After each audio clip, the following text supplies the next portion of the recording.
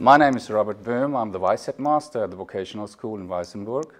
The basic idea, so we had to provide complex learning situations for our students, and this is sometimes very difficult for vocational schools to find something adequate for those things. And then Roland Becke, our specialist for the workshops, had a wonderful idea to start a cooperation with the workshops for people with disabilities. And we have a workshop here in Weißenburg. It's called the Weißenburger Werkstätten. And then the cooperation starts.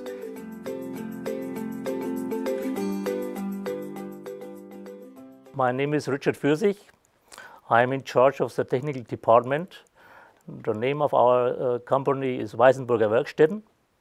Mit der Berufsschule in Weißenburg arbeiten wir seit 6 oder 7 Jahren zusammen und organisieren Projekte für unsere behinderten Mitarbeiter. Die Schüler der Weißenburger Werkstätten,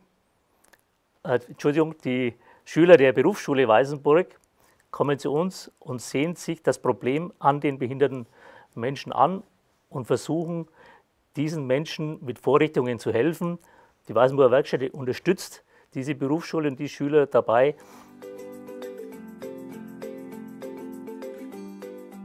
Nachteile quasi hier rein in die Halterung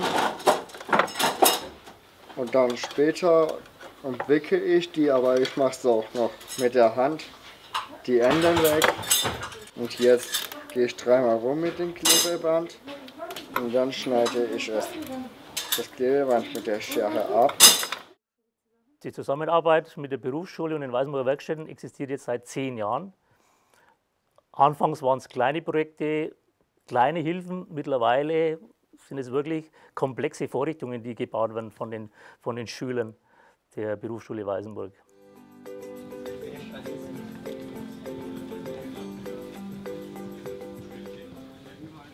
Hello, my name is Roland Becke.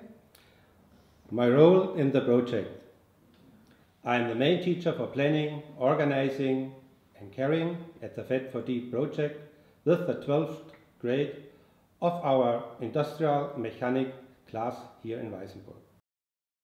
We created this device to help the disabled people to bend this aluminium profile like this.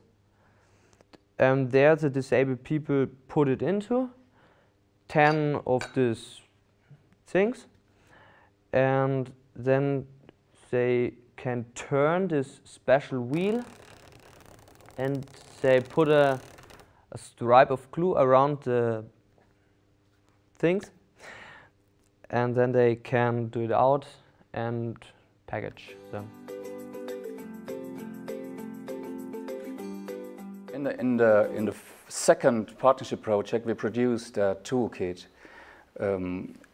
This is a short guideline where you can see how the idea of iVET4D works, how a cooperation should look like, and what partners can cooperate. It's a kind of a best practice example.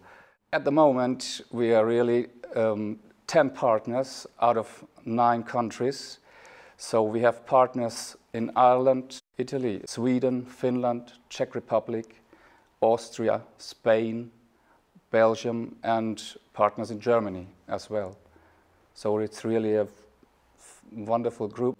The duration of those project is 24 months, and we have to take care that we have mutual meetings, and we have a steady contact via internet and email contact. All the partners will report regularly about the progress of the project. All partners come together. For example, we meet in Cork, or we meet the next time Krustovice in the Czech Republic. All partners will report about the progress, and this is very important because you can't do everything via email. So you have to talk to each other, and we make up our minds how could we solve this or that, and how should we organize students' meetings and things like that. an opportunity for us to work in an international context, which is very important because it's one of the 2 focus areas of our development plan as a school. And we can also try what is project-based learning. I mean, learning with an objective, a clear objective in mind, and produce something which is real, I mean, a real object. And do this for disabled people, I mean, gives an added value to what we do. We also have some students at school with special needs, so we are very committed in this area. So this project lets us combine so many interesting points for us. What we hope to get out of this is that we want to help people with intellectual problems to go have a bigger possibility to be a part of the society. I think it's very important not only for people with intellectual problems, also for the whole society, they can be included in a bigger way. For me, it's very important to help them with those kind of things that is maybe normal for us to do, but it's not so normal for them. And also, I think the very good thing with this project is that the students can go to a different country and see how it's there. The first time we were 7 partners within the first partnership project, so it was a big group from the beginning on. And the second time it was 5 partners, and now we have 9, so it is really growing. And now we have a perfect partner to disseminate this idea with the EASPD. It's the umbrella organization in Europe for service providers, and this is really a powerful partner, I would say, to spread this idea all over Europe.